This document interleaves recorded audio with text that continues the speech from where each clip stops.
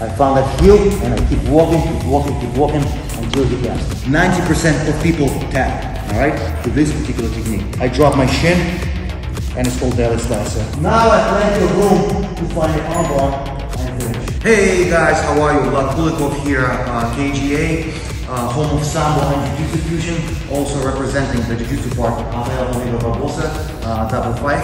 I welcome you to VASYLCHUK's channel, Sila, PARTERA, and today guys I would like to cover one particular cradle or sequence of cradles, and it falls greatly into Jiu-Jitsu framework because it's actually a pass. So we'll start. Nick is going to be on his back, playing half guard. Alright, playing half guard.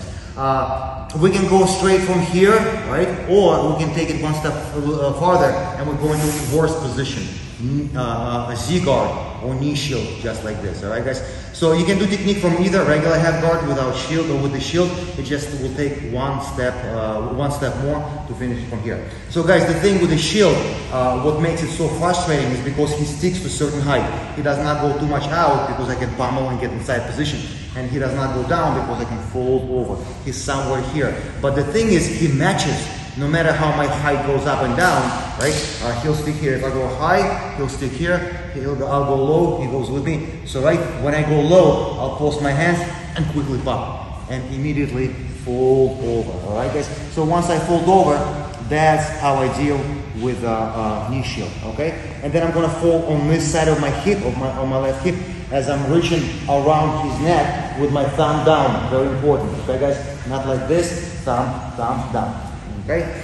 I'm collecting this leg, this head, and I'm gonna put my hands in an S grip position. That's the best position for cradle because the effort that he applies to break it is going in opposite directions, right guys? So this grip, elbows down, once my elbows flare, my grip kind of gets compromised. Not that it's impossible, but to me, in my feverish mind, this is the best grip, okay? With your radius always being on your partner's neck, okay? So I'm reaching over and I'm falling on this side. The reason why I fell on my side, it makes it much easier for me to collect my S grip. Sometimes here, it's kind of harder, but once I fall, it's easy to collect. Make sure this leg is stuck out like a kickstand. Sometimes when you go like this, out of desperation, last ditch effort, and it explodes and gets on top like this. Alright, that might happen. Alright, that's why when I collect the head of my cradle, I fall with my leg like this. So if he explodes, I base going in a direction.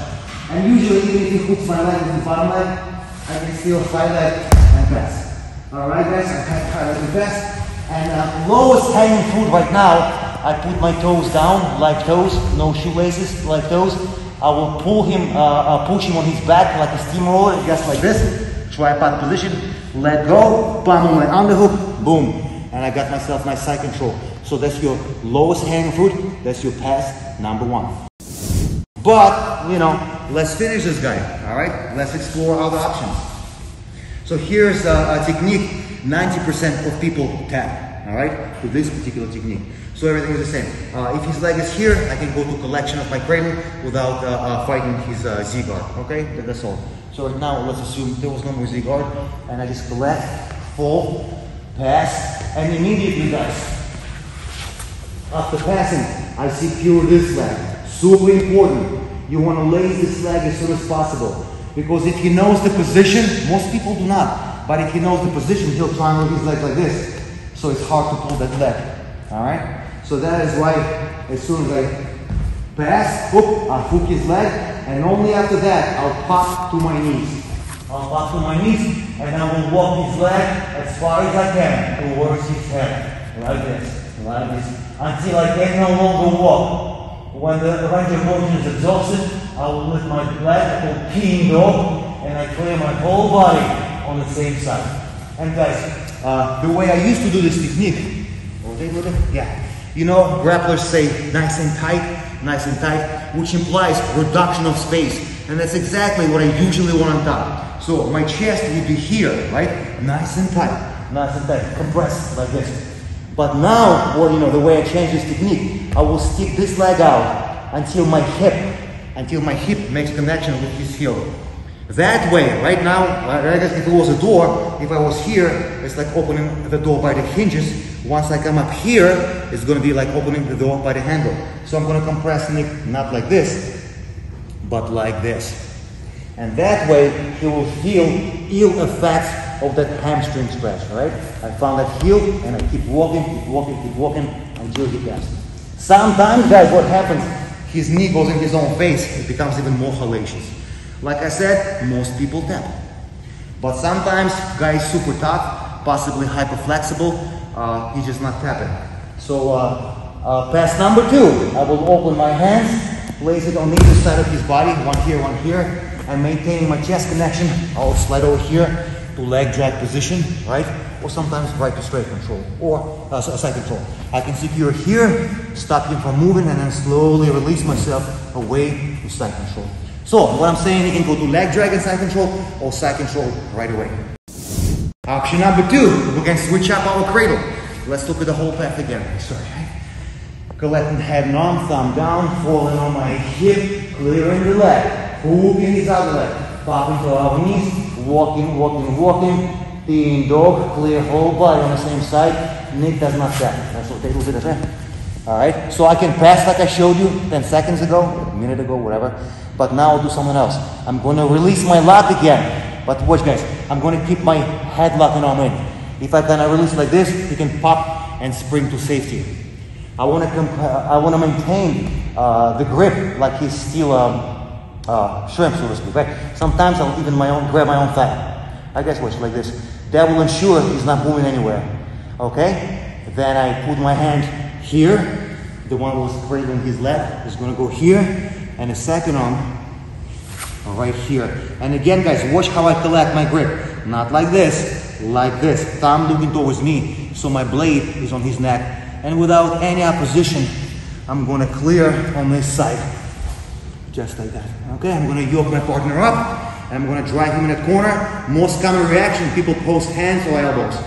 Just like that. As soon as that happens, quickly, see how I'm on his left side? I'm going to shuffle hook, so I'm on his back. And what will happen, the access to this arm becomes much easier, and I can lace my leg. Alright, I lace my leg, I yoke him back up to my chest, and I will clear my bottom leg now. Like this.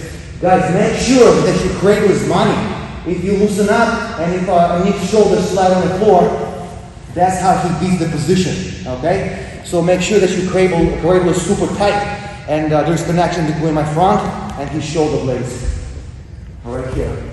Okay, I'm going to rotate on my back, triangle my legs like this. This is the base of the triangle, my left leg. I put it down and I keep up. And then I fan my knee out, find an armbar, and that. If I did not keep up, right guys, we'll come up to this position and hyperextension is exhausted. I need some height in order for hyperextension to happen. So that's why I go triangle and keep up. Now I have plenty of room to find an armbar and finish.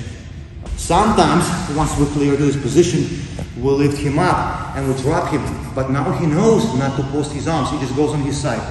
In which case, guys, my left knee sneaks through this hole. Alright, I'm going to post my right leg, knee sneaks through the hole, I make contact, my shin on Nick's left neck, left side of his neck, left carotid artery. Alright, and that is why I need this blade here, not the fat part. My arm is a 2x4, 4-part, 2-part. I want to make contact with the 2-part, right? And as I choke it up, as I pull my lock towards me, I drop my shin, and it's called belly slicer. Alright guys, so that's nice, neat sequence.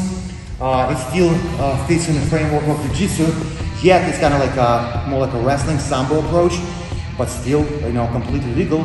I put tremendous mileage on this move, this sequence. Hope you do too. Ivan, thank you very much for the opportunity to share my knowledge and expertise. See you next time. Don't forget to like, subscribe, and share. And then I fan my knee out for an armbar and that. If I did not keep up, right guys, we'll come up to this position and hyperextension is exhausted. I need some height in order for hyperextension to happen. So that's why I triangle and keep up. Now I have plenty of room to find an armbar